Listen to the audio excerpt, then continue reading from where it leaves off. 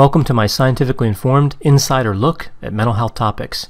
If you find this video to be interesting or helpful, please like it and subscribe to my channel. Hello, this is Dr. Grande.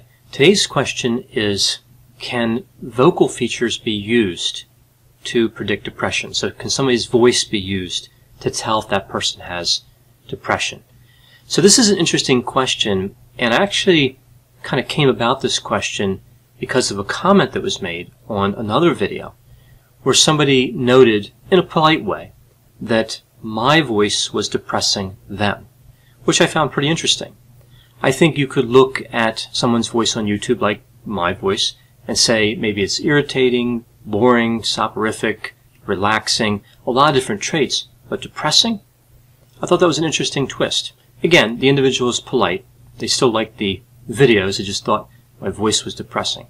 So I looked into this, right? This wasn't really a question they were asking, just a statement. But I looked into it, and I couldn't find any evidence that somebody's voice can actually be depressing. But I found other articles about how vocal qualities are used to predict depression. And it's an area I really hadn't looked in too much before this. So it was actually pretty fascinating, and the results were quite surprising. So if the other question was asked, can my voice cause somebody to be depressed? I don't really know. I mean, maybe, but I don't see any evidence in the research literature to support that. I guess it's more anecdotal. So is it possible? Sure. And if my voice is depressing somebody, that is an unfortunate consequence, and I wouldn't want that to happen, but I don't know what to really do there.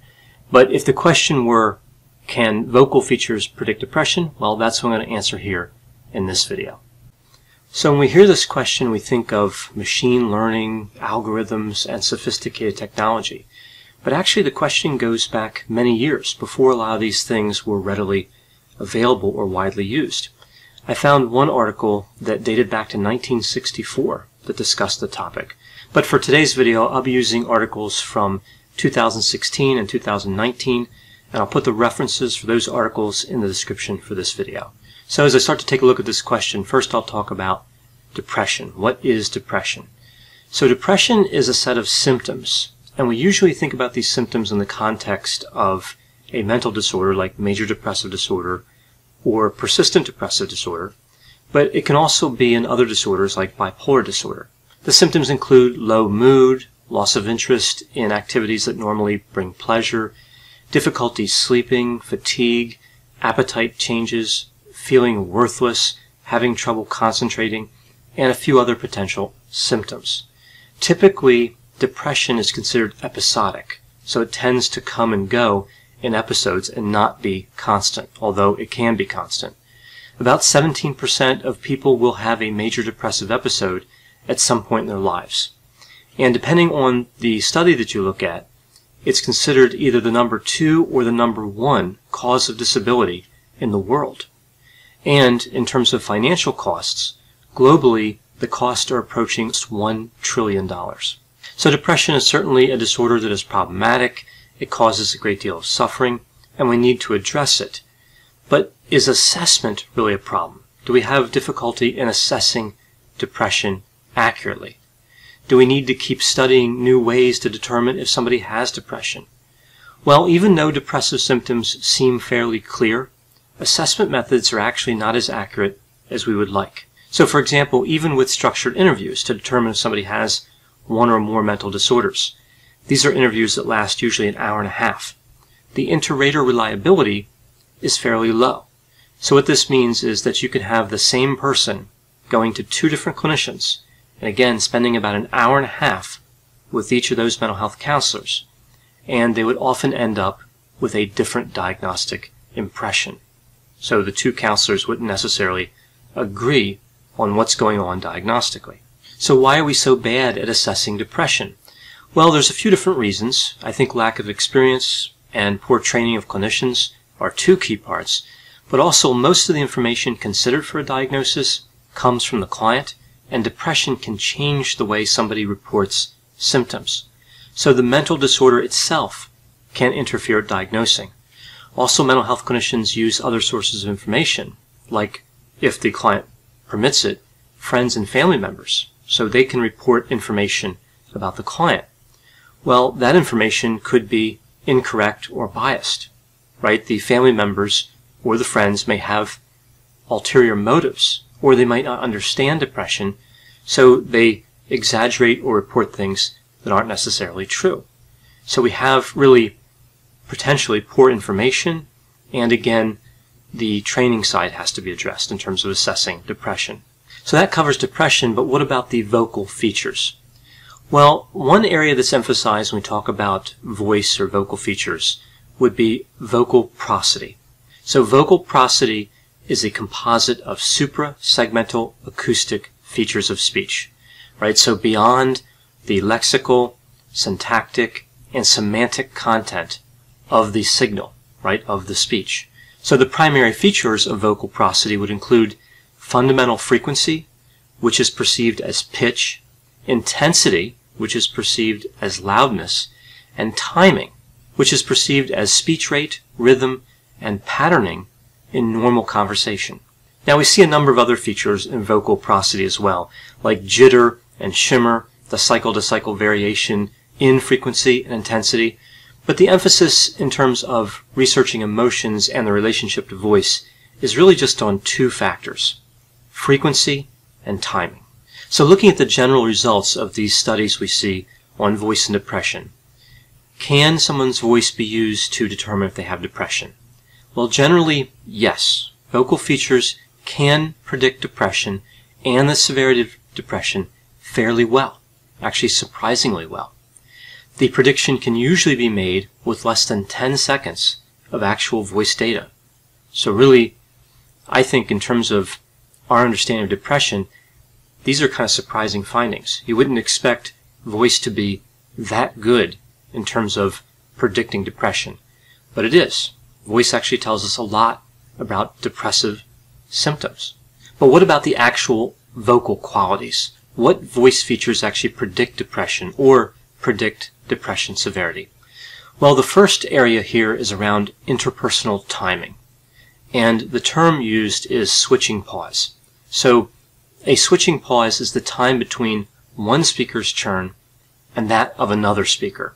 As depression becomes less severe, switching pauses become shorter, so the actual length of time, the length of the pause, decreases, and the length of the pause has less variability, becomes less variable.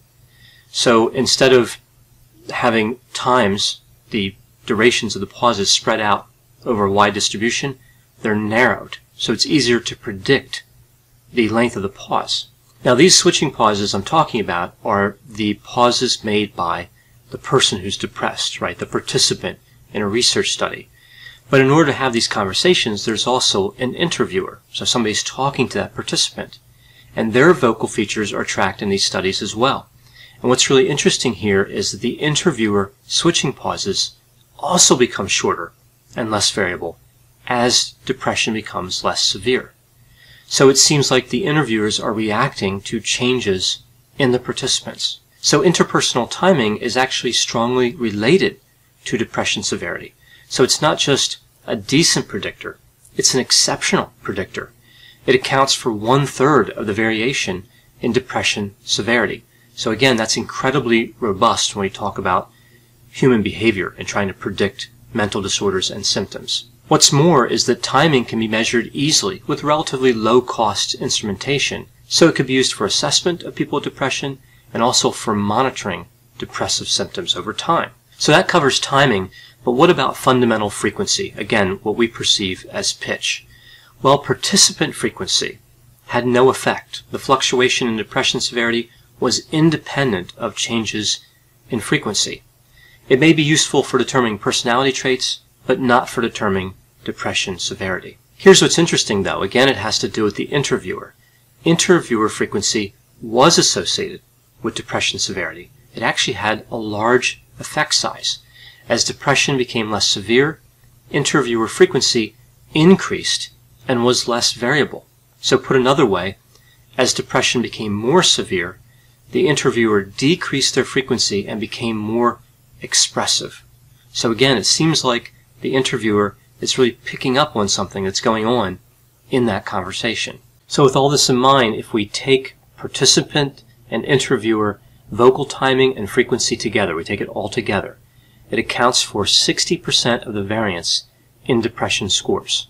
So it could be highly useful in determining the severity of depression. Furthermore, using both participant and interviewer vocal prosody led to the correct classification of 69% of the cases. Using just the participant vocal prosody reduced the detection rates. So the interviewer component, right, their vocal features are actually pretty important to the predictive ability. So when using this method with vocal features, we need to factor in both the participant and the interviewer at the same time. So all these discoveries around vocal features and depression are really valuable for a few different reasons, but one that stands out is that the actual words of the client or the participant are not factored in. With this particular assessment technique, this is really done by a machine. The vocal features that the machine is measuring exist regardless of what somebody's actually saying. So again, it's not dependent on the content. It's really just dependent on the vocal prosody.